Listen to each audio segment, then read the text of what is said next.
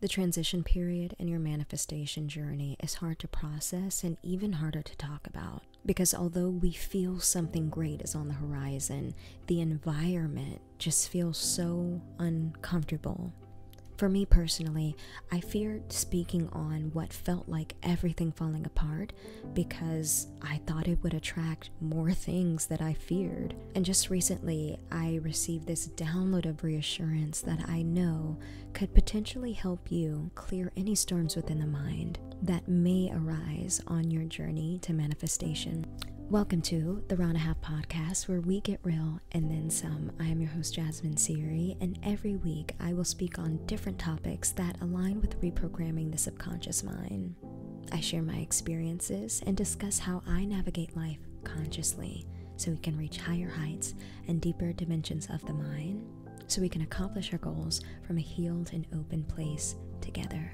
So, let's get started.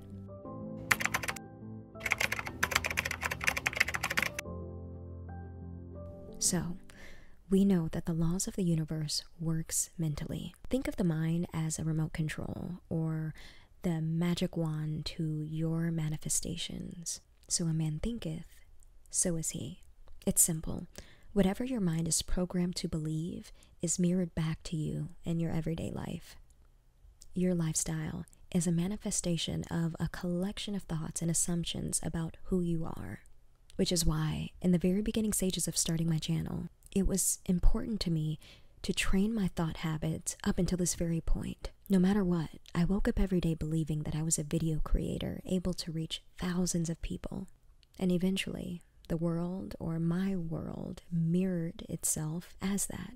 But what we don't talk about is that moment in between where you have reprogrammed your mind so strategically that your old lifestyle and old programming is literally collapsing on top of itself. That's when the power of thought has to be so engraved in the mind, because it's easy to create a dogma of affirmations when you're in this older timeline, because you see everything that you want to change.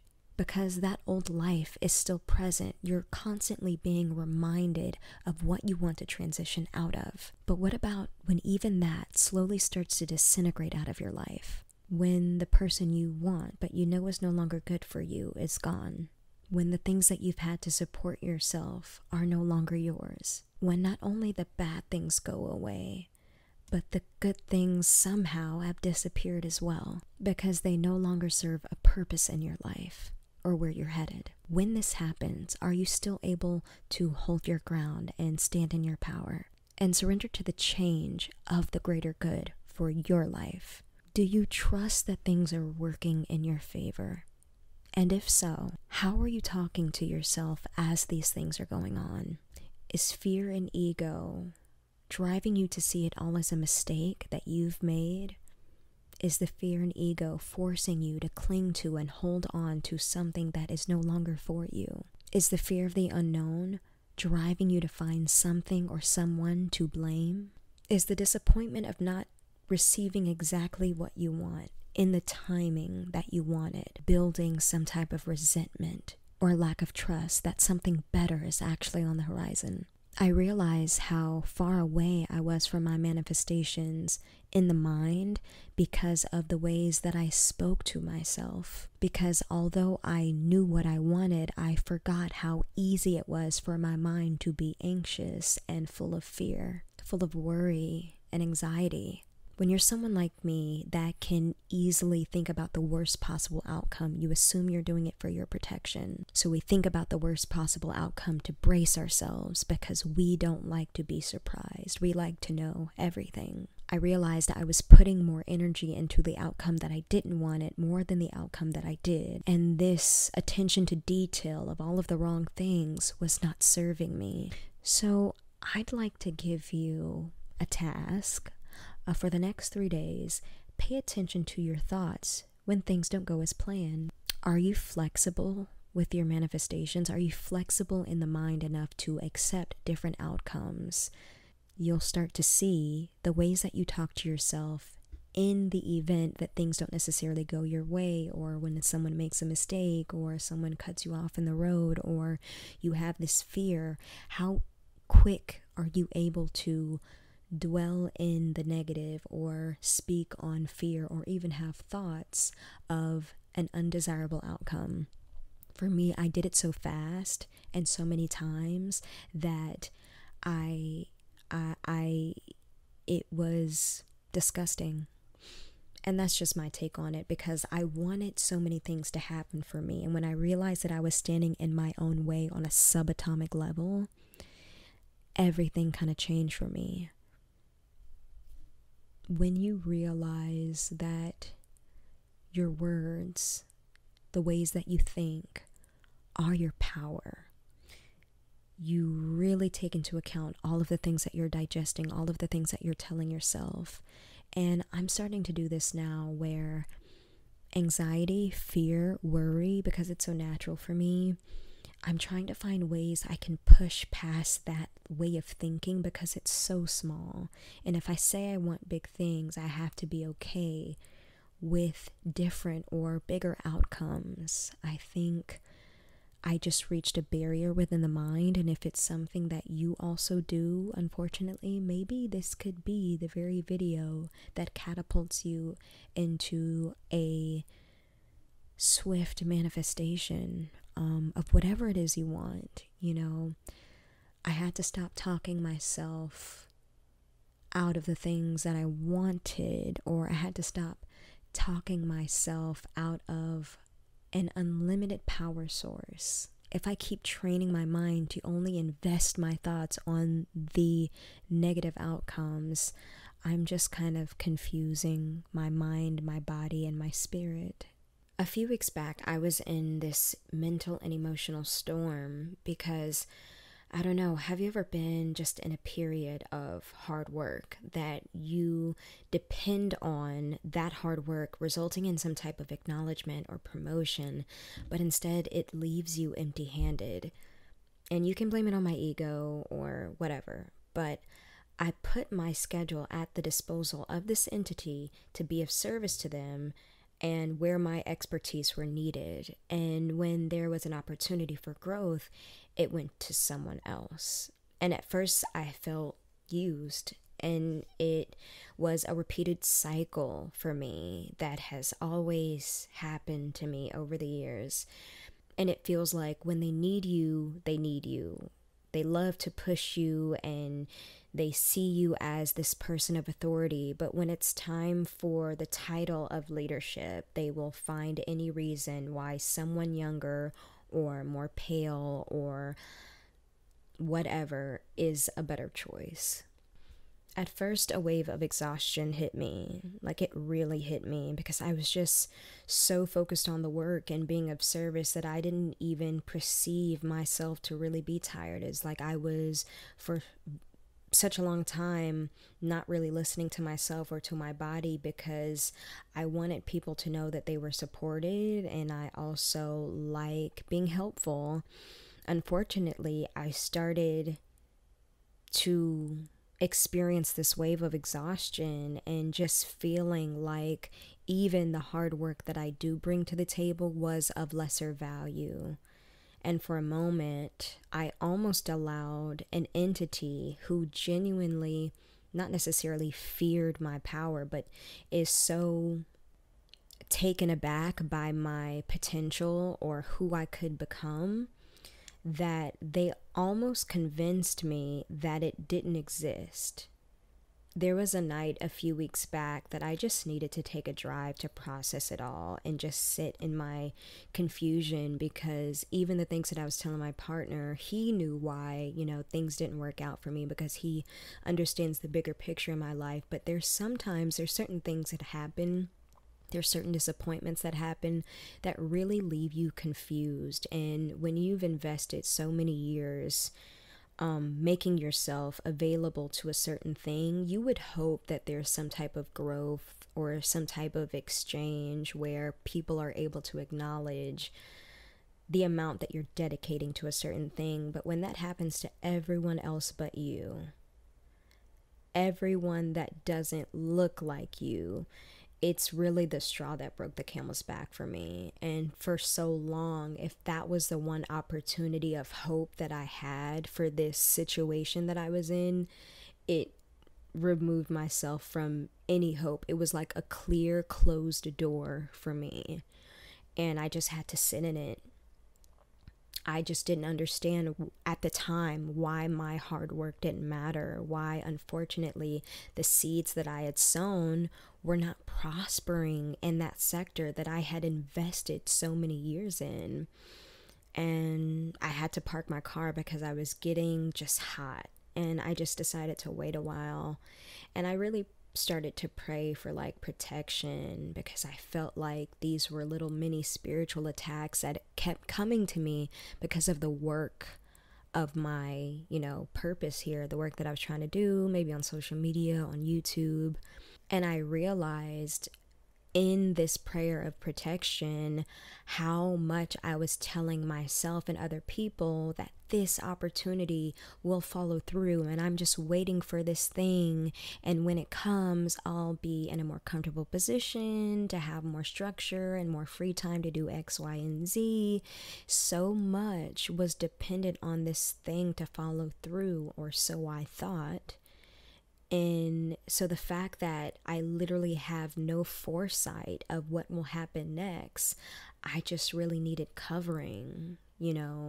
I was so dependent on that working out for me, and that it was obvious that it was going to happen for me because of things that were told. But when it didn't, my mind just didn't process anything outside of that, and it left me very afraid. Because I thought if I was a good steward, my Father would be with me and would make sure that I was untouched, or that I would have what I needed. And I had this thought of like God sending his son and all of the trials and the dangers that he encountered on that journey. And there are certain things that God can't protect us from because it's something required to fulfill the prophecy of our lives. And a lot of the times in the eye of the storm, we get offended. I thought if I stayed with my Father, the storms would pass me, not put me in the center of it. And when it all goes down, we have to armor ourselves with the mind that can conquer any doubt in the midst of the storm. I think that is where the power of manifestation lies. In the storm, are you able to anchor your mind in faith that every door that has closed, every missed opportunity, everything that is not ours is simply not for us to have? And the things that we want and the true desires of our heart are on its way to us, but because we don't necessarily know what it looks like, we don't understand all of the moving parts, we could easily mistake the things falling into place for our manifestations to come to our lives completely falling apart. And it's not the case. Like, I didn't die. I'm still here. I still obviously have work to do. God is not done with me yet. So why was I so stuck on this one possibility happening for me?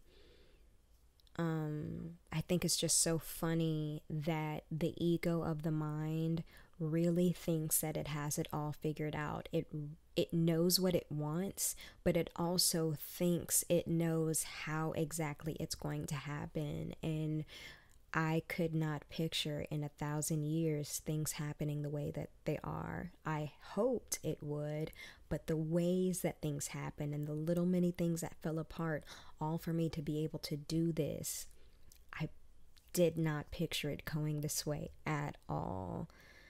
And I'm not mad at it. There were moments where I was a little bit mad at myself, thinking that I had control over different outcomes, but to be realistic, nothing was in my hands.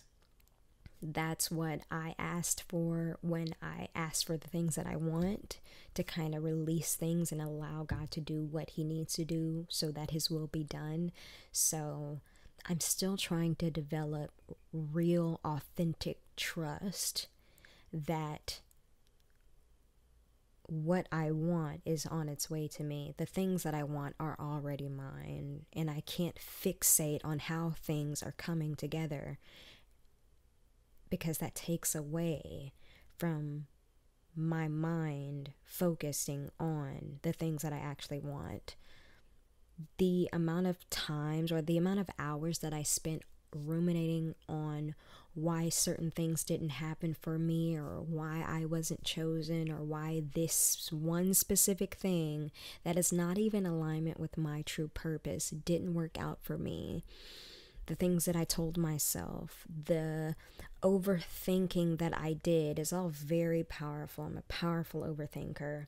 If I just channeled that energy into thinking of the best possible outcome, or if I shifted my gears of overthinking into just belief that everything was already mine and everything will work out for my greater good, I wonder how far along I would be.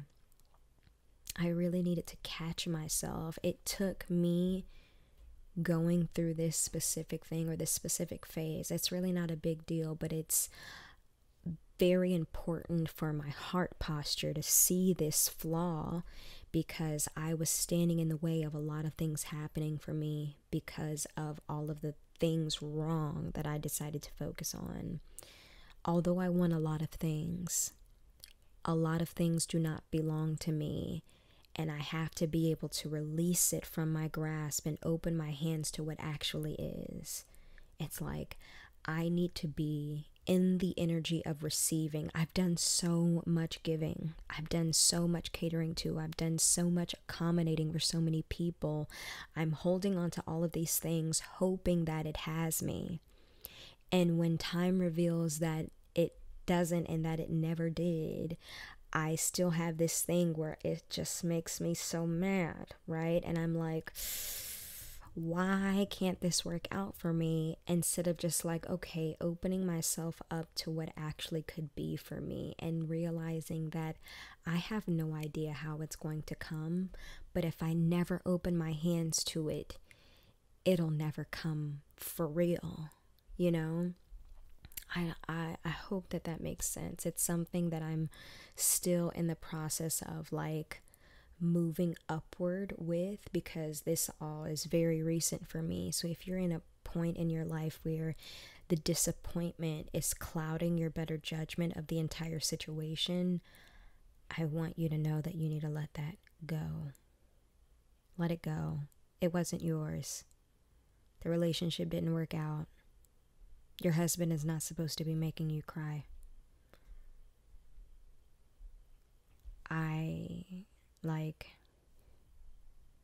Let it go. Although you have free will, when you decide to move in alignment with your purpose, there are things so outside of your power that if you release yourself to it and submit to that power, it'll give you something greater than your wildest dreams. In the smallness of our minds, I know that we're thinking large when we think about our dreams. I know that we are training ourselves to want more, to ask for more, right? But we haven't even experienced all of the good things that we're going to experience in our lives yet. And when we claim that we have it all figured out, and when we claim we want this thing, we could be potentially missing an opportunity for us to get the greatest thing that we didn't even know we needed.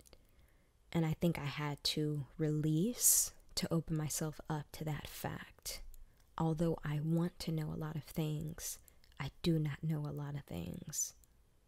And the truth of that allows me to be open for more. So in conclusion, when I decided to work for my father, I decided in like a cover letter form that I wanted to do more inner work than outer work. And I was hired. There's no greater opportunity for me than one that aligns others to see the power that they have at their disposal to manifest their desires. There's no amount of luck, hard work, or determination that can shake a divine plan. With this reassuring truth, I know that I have no other important task than the one that I'm doing right now. I want you to know that where you are is exactly where you need to be. There is no forcing yourself into the next step. Sometimes we just have to allow time and the steps that we are already taking to be the testimony for the divine plan for our lives. Until you receive clear instructions to do something else, know that the work that you're doing now is enough. And I struggle with that because of how I am and how my mind works. I'm always quick to find another task. I'm always quick to find another job. I force myself to stand in the presence of another person's yes instead of standing and waiting on God's yes for me, because I fear I'm going to miss my mark. Sometimes, although we can't see it, the work itself is laying a path, maybe not even for you, but for others. If you're going forward and you feel like you can't see the path ahead, maybe it's because you're moving at such a rapid pace in spirit, or because you can't even see it, that the path that is being made out is so new, it's going to be in service to others behind you. And to be fair, we can't clock God's steps. We don't know what's next. And that's where trust has to kind of kick in. I hope this all made sense, because I know how lonely it can feel. I know how lonely the journey can feel, especially when you feel like you're the only one doing the specific thing that you're doing. You really don't have a lot of mentorship. You just are in hopes that it all is going to work out. I have a feeling that it's going to get really good for you. And when it does, come back and tell me all about it. I'm really looking forward to it. Because it's moments like this where it's like there's not really much going on. You're in hopes for something good. Yeah, certain things are falling apart. But when you realize that it's for a bigger picture, we just kind of have to sit and wait for whatever that is. So I just want you to know that I'm also in that waiting room with you, keeping my eye on this prize of obedience, because I don't have any other task to do but this. So I hope with what I shared, it is of service to you. I hope that you feel a little less alone and a little more seen. Thank you so much for watching. Thank you for making it to this far in the video. Do not forget to like, comment, and subscribe. Leave a comment down below if you have anything that resonates. I'm sure other people would love to read it. Do not forget to follow me on Instagram at jasmin.siri. And also, just recently, I met a viewer the other day. Her name is Maya. Hey girl, it was so nice meeting her. I love it when I get to cross paths with just people that I feel like God brings into my life to give me that little reassurance and give me that nudge. It was such a blessing to meet her. Thank you so much for reaching out to me. Had a lovely time talking to you. And yeah, hope to see you guys in my next one. Bye.